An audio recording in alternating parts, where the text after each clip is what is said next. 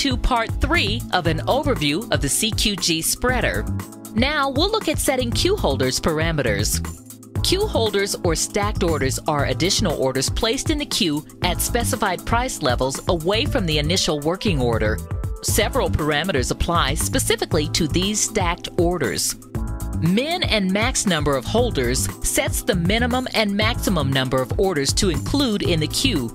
For example, a setting of 5 and 9 indicates that the minimum number of price levels, for example, the minimum number of stacked orders is 5 and the maximum number of price levels is 9. When a leg is filled, the system cancels the stacked orders. Risk management margin requirements are calculated assuming that all of the orders have the potential to fill.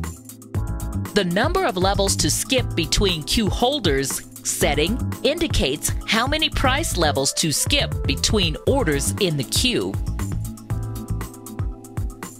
The order size restore threshold is used for queue holder management. This setting indicates how far the market should run before maximizing size of a recent placed order that is now part of the group of stacked orders. The size of the working order is based on the currently available size in the monitored leg and the size of the orders in the group of stacked orders at the maximum order size. This setting overrides that system behavior in order to cut down on messaging. For example, a setting of 3 tells the system to update the order quantity in the queue only when the market moves 3 price levels. Next is setting the if incomplete order parameters. Using trading parameters, you can choose how the system handles incomplete orders. The replace order setting determines the behavior for incomplete orders, either a pay-up or a trailing limit, which offers greater flexibility and more nuanced decision-making. The timeout for incomplete setting is the amount of time, down to milliseconds, that must elapse from acknowledgement before the if incomplete strategy is executed. It allows you, for example, to wait a second to see if the market comes back. The trailing limit same side places a trailing limit order that tracks the same side as the original spread order. The trailing limit opposite side places a trailing limit order that tracks the opposite side of the original spread order.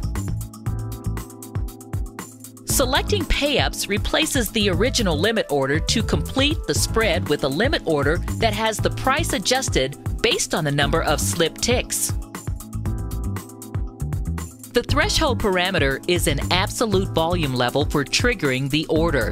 When the leaning leg volume available at the exchange drops below this specified level, then the system cancels and replaces the original order with a limit order that has the price adjusted based on the number of slip ticks threshold setting. The threshold parameter is a volume ratio. When the ratio between the volume available at the exchange and the leaning leg order size falls below the specified ratio, then the system executes the pay-up strategy. The threshold parameter is a volume ratio. When the ratio between volumes available at the exchange for either the best bid ask for a leaning sell order or the best ask bid for a leaning buy order falls below the specified ratio, then the system executes the pay-up strategy. This concludes part 3 of an overview of the CQG Spreader. Thank you.